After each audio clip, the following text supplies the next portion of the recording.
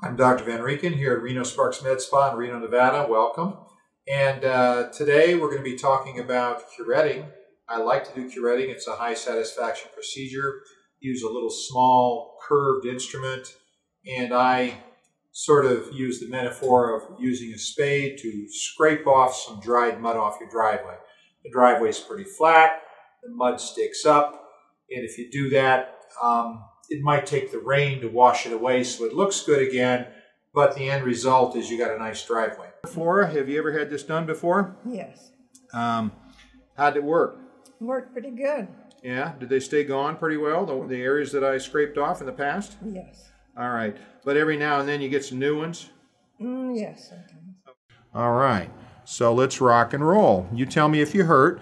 I'm just going to warn to the people that are looking that it's going to look like it'll hurt, but it really usually doesn't. You notice I'm stretching the skin, and I prefer doing this over firm areas. The eyelids are a tough area because there's nothing behind them, so we kind of avoid those. But there's some body behind this, some muscle and some bone.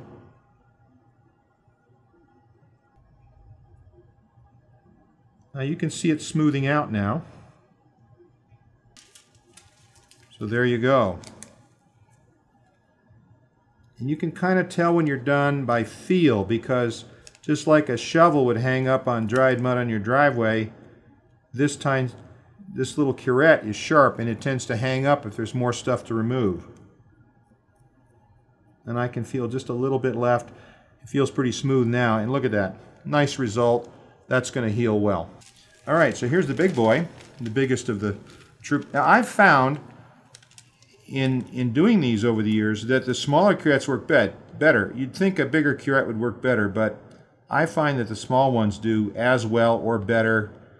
Better cosmetic result, easier to do. I think it's because there's more pressure behind a smaller area, so it's easier to lift them off the skin, is my guess.